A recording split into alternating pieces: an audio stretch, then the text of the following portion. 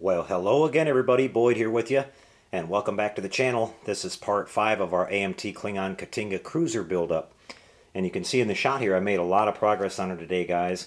I've got the secondary hull put together. You can see the tape all over it. It's drying now. And we have this huge gap that we see on the starboard side here on the engine pylon, which is standard on this kit. It's going that way on both of these builds.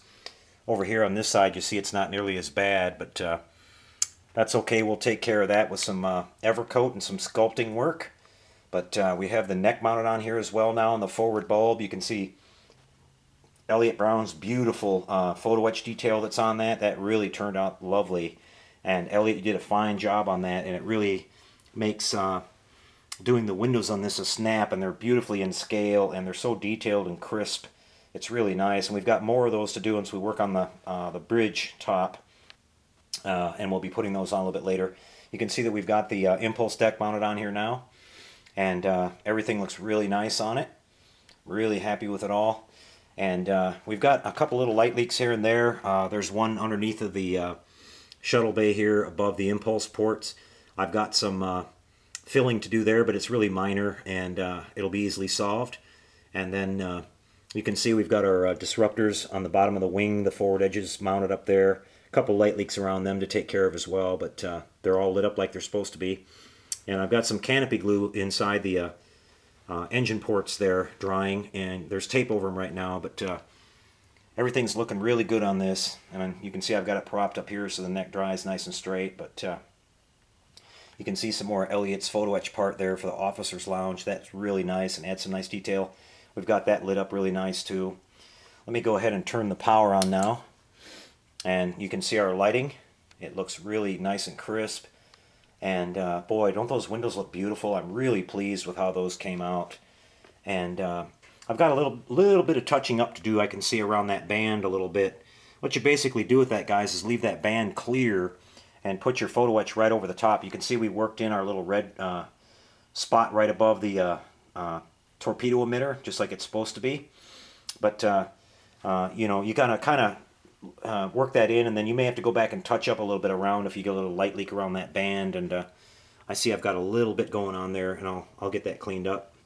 But it looks really good, and it's all very minor repair.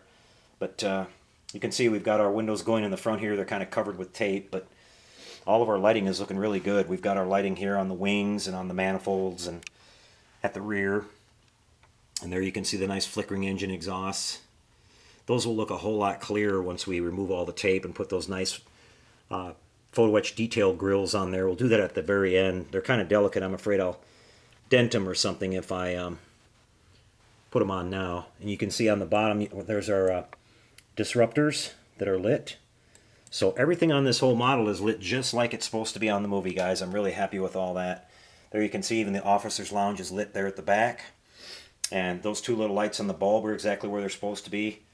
And then here you can see our little red window glowing in the center. And it really, really came out good. Let me turn the lights down here now. And you can see now we have our nice, there's the nice impulse intake grill glowing really nice. I can see I got a couple little touch-ups to do up in here for minor light leaks, but we'll take care of that. And there's our nice wing lighting again. And of course our lighting on the sides of the nacelles.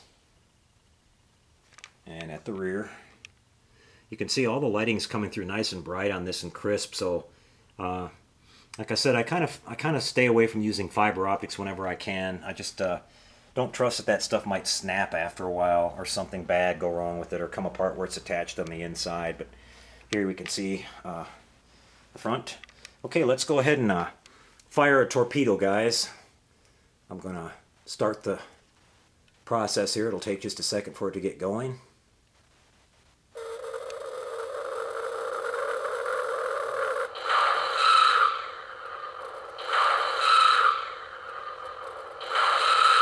Wow, I really love that. That is so cool. It comes on just like it did in the movie. And here we'll catch the one firing at the rear.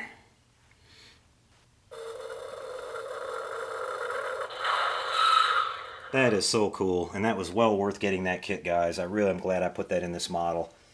And that's going to be fun. Once I get it on the nice base with the backlit picture and the sound effects and everything else that are going to go with it, it's really, really going to be cool.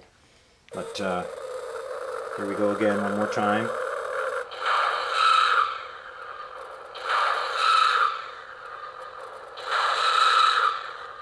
Alright, well I'm really happy with that. I'm going to go ahead and kill the power now or it'll just keep on firing. So everything worked out really good on this, guys. Really happy with it. Everything's drying right now. When I come back on the next video, we'll be doing some putty work and getting all this seams and light leaks taken care of. And then we're going to start working on the top of the bridge here. We've got more of Eliot Brown's nice photo etch parts to go on that to get some nice windows on the upper part. And we'll do the nice little red window that we saw on the front and the rear of the battle bridge. And everything is really coming along good. So you can see I've done some more color spraying on this as well. Now this is just the basic green. Somebody asked me if I'm going to be doing anything metallic on this, and basically no, because the paint scheme on this model, there was no metallic on it at all. It was all done in like pastels and weathering colors and different shades of green, and like I said, some red oxide and some dark grays and things like that. It was meant to look very, very weathered, and there is a little bit of metallic that goes, the gold kind of flower detail that goes around the photon launcher, and then the Klingon insignia that we'll paint on. But other than that, yeah, it's going to be pretty much different shades, like I said, of green and everything. We'll show you some pictures of the studio model, and we'll show you what we're talking about, but we're going to really stay accurate with this one. So, okay guys, well that's a wrap for this one. Everything's coming along great. She's going to dry overnight here, and I'll be back at it probably tomorrow afternoon, and we'll start getting that bridge work done and fixing some of these light leaks and some putty work. So I'll catch you for that one. Until then, build those models, everybody. Have fun.